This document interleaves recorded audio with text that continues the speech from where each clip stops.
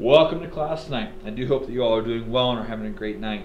Tonight we're going to be taking our learning into the third dimension. Yes, we're going to be talking about three-dimensional figures.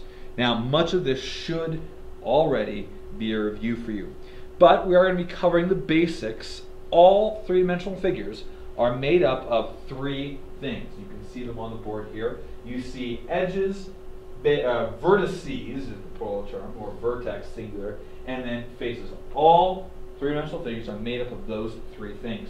Now, the faces are going to be the flat sides of the figure.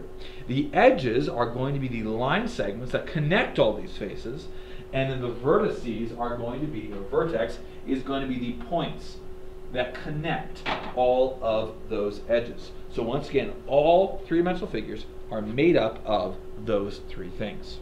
Now, we are going to be breaking all three-dimensional figures into one, they all fit into one of three groups, and you can see those three groups on the board right there. The first one we're going to talk about is prisms, and they do an excellent job of describing prisms here at the bottom of page 462. Now, prisms, the definition of a prism is it has two parallel and congruent polygons as bases. So let me talk about those words. First of all, parallel, meaning they never intersect, they never cross. Congruent means they are the exact same.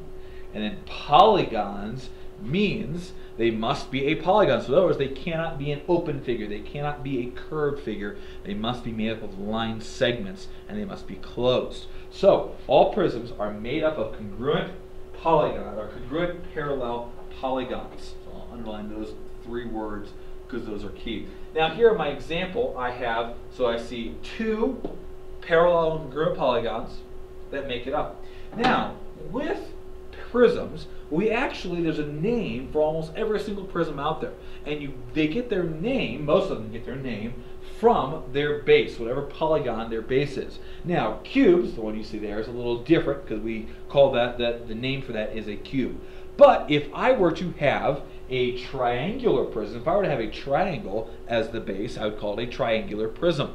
If I were to have a rectangle as the polygon or the prism's base, it would be a rectangular prism, and so on and so forth. You can actually go many times. There's octagonal prisms, meaning there's an octagon as its base, and it has two parallel and congruent polygons as bases. So prisms, very interesting, and you can go lots and lots of places with that as well.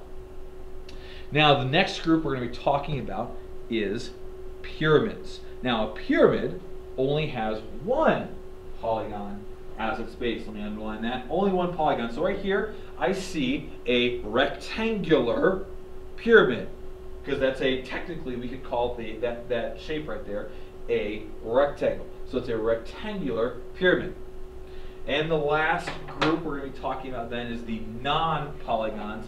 And non-polygons simply do not have a polygon. So we see here and here, it has two parallel congruent shapes, but they're not polygons. They are circles. Remember, a circle is not a polygon.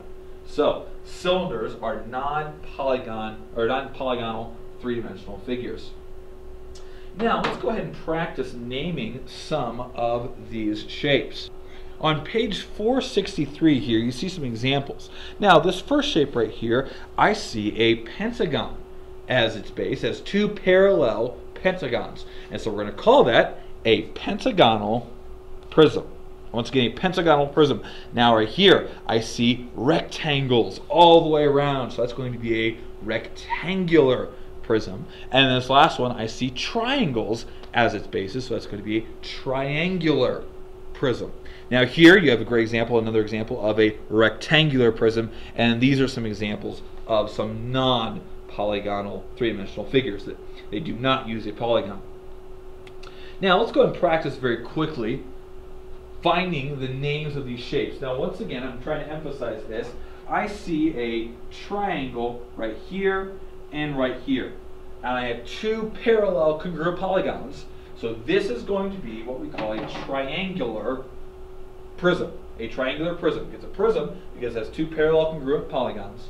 So it's a triangular prism. Now this one right here, I see rectangles, lots of them. And so that's going to be another example because I have two parallel congruent rectangles, so we're going to call that a rectangular prism.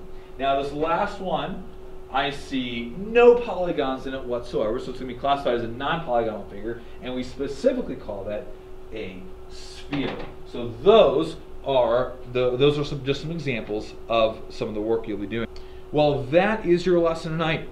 The main thing you need to take away is you need to work on memorizing these 3D shapes names, and specifically you've got to know what makes up a prism, what makes up a pyramid, and then what makes up a non-polygonal shape. So know those things and you will do very, very well. Now your homework tonight is going to be page 464, 2 through 12 even. Once again, page 464, 2 through 12 even. Have a wonderful night, and we'll see you all tomorrow.